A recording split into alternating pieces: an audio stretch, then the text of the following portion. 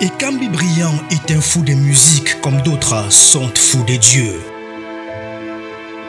Artiste au cœur entier s'il en est, Ekambi Brillant apparaît comme celui qui, jusqu'au bout, a voulu vouloir.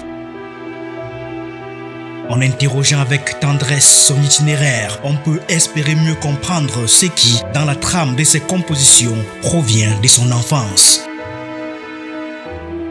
Né le 18 juin 1948 à Dibombari, un village près de Douala, d'où il tire ses origines, Ekambi Brillant découvre la musique en écoutant chanter les pirogues qui revenaient de la mer.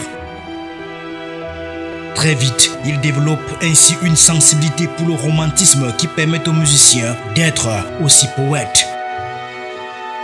D'ailleurs, on se perd dans les dédales de ces titres et albums luxuriants et exotériques où se mêlent inextricablement rêve, réalité et amour. Depuis de très longues années, il propose aux mélomanes une immersion sensorielle destinée à restaurer l'unité de la personne et à rétablir l'harmonie dans ses relations humaines en révélant les bienheureuses synergies collaboratives. Sa devise, la musique est une métaphore de notre propre existence. Cette vérité, le crooner de la musique camerounaise l'a transformée en expérience de vie en inaugurant une voix unique en son genre. Amoureux de la beauté et de la vérité, il participe alors au concours musical lancé par l'Office de radiodiffusion télévision française, dont le jury était composé, entre autres, de Manu Dibango et Francis Bébé. Il remporte le concours et sort par la suite son premier single intitulé Djungele Landolo, qui enregistre 20 000 ventes.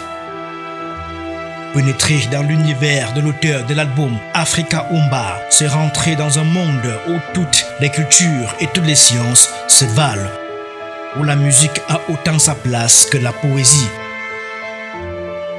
Formé à l'école française, le créateur de l'orchestre Ekambi Brillant Show a su sortir des sentiers battus pour proposer une musique hybride et unique.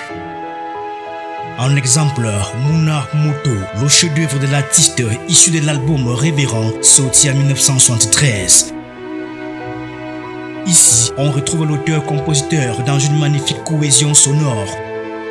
Une poignante méditation lyrique en ardeur incendiaire, un volcanisme furieux en chant translucide et sensuel qui, à chaque occasion, fait chavirer de bonheur de nombreux fans.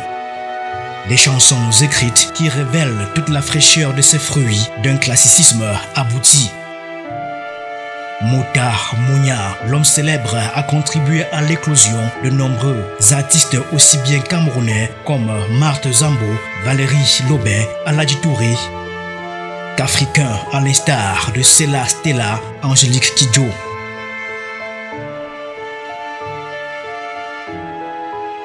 L'artiste s'est éteint le 12 décembre 2022 à l'âge de 74 ans.